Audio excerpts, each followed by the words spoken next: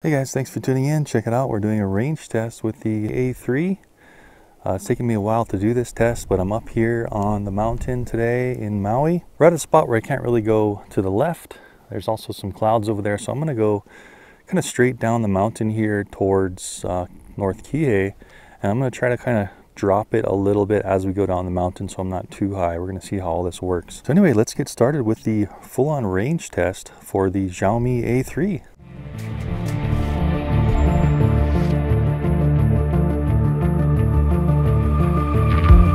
Okay, so as you guys know, that this doesn't really have a cell phone you can put on here, so it actually already comes with its own screen and everything. So I'm going to be recording this. This has an Fpv Record Option, where I can record what I'm seeing on the FPV, less the telemetry. Unfortunately, you can't see all of the telemetry and all the stuff on here.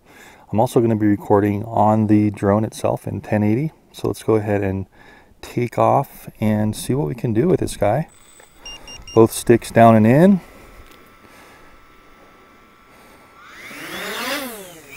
So up and just straight out that way. Okay, there we go. Full stick forward. And just going straight out. I'm going to bring it down a bit so that we're not going too high, but I don't want to go down below those trees. So I think like right about there should be good. Let me tilt this camera down a bit so you guys can see what I'm looking at.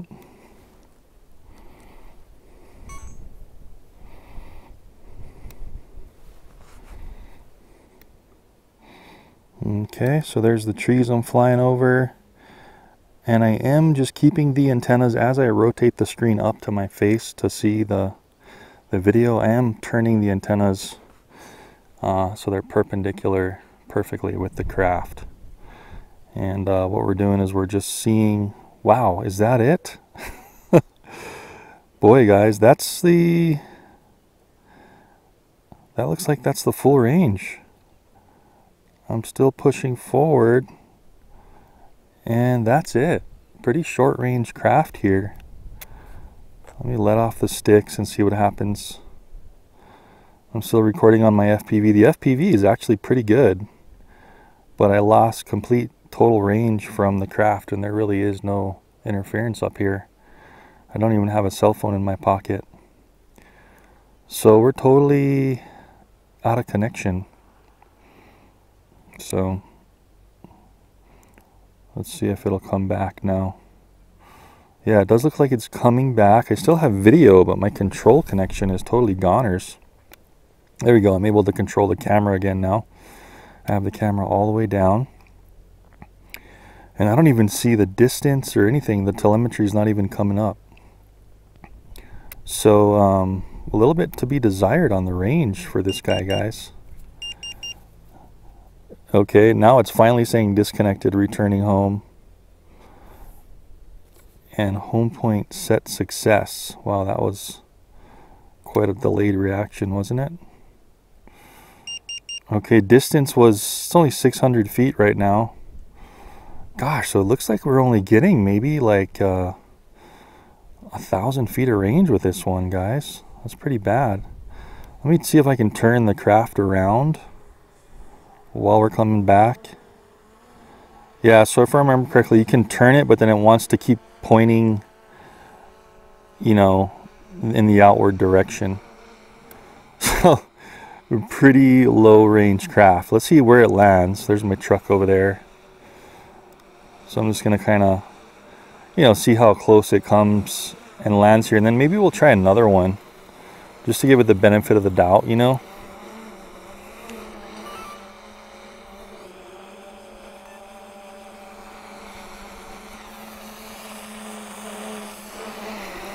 So I'm going to back up a little bit, give it some room, see where it kind of decides to land. Pick the camera back up.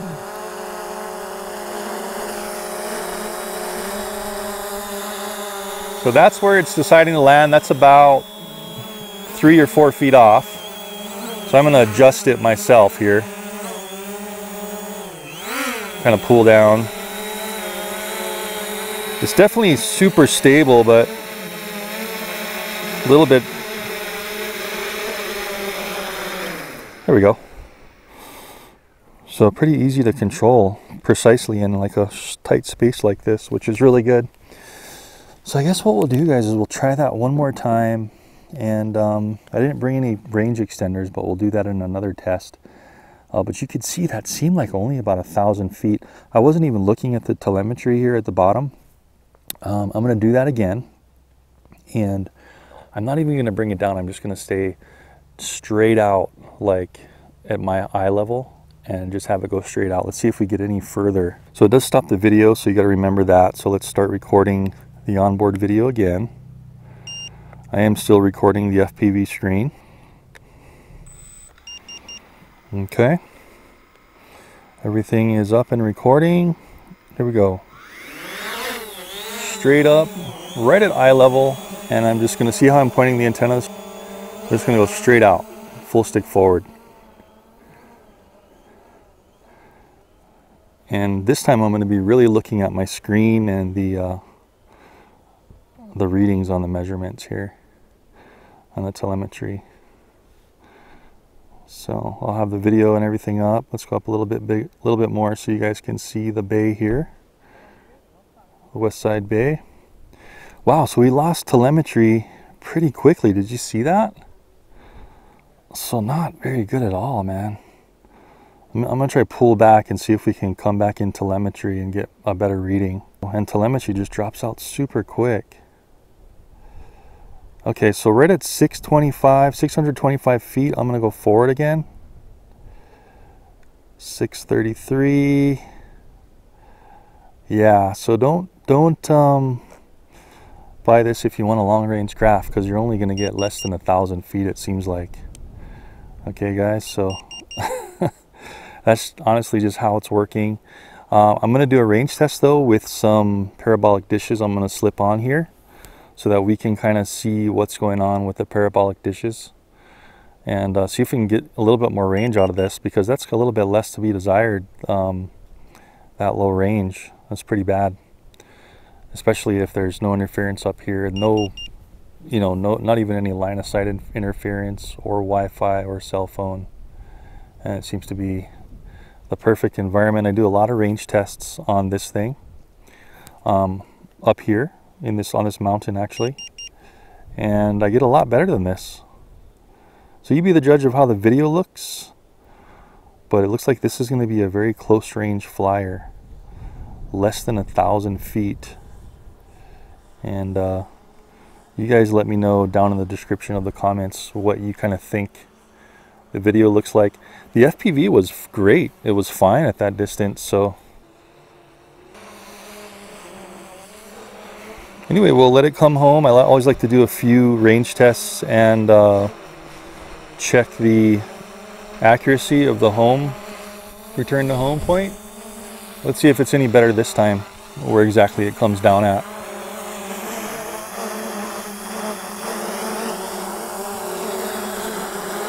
Okay, this time it seems about the same, maybe a little bit better, like a foot.